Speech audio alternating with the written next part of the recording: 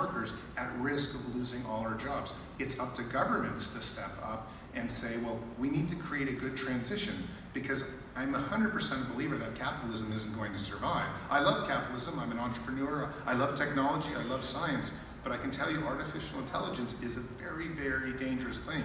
It will bring machines into our lives to essentially run every aspect, and there's no pretending that human beings will be able to compete against robots or machines that are smarter than us, that are more agile than us, that can fly at will, that can do all sorts of things that our biology simply cannot.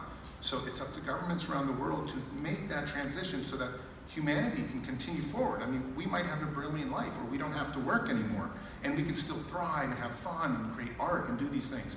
But as far as the workplace and jobs, I think that's in the next 10 to 20 years going to be over. Our working history is something that's going to go the way of the dinosaurs.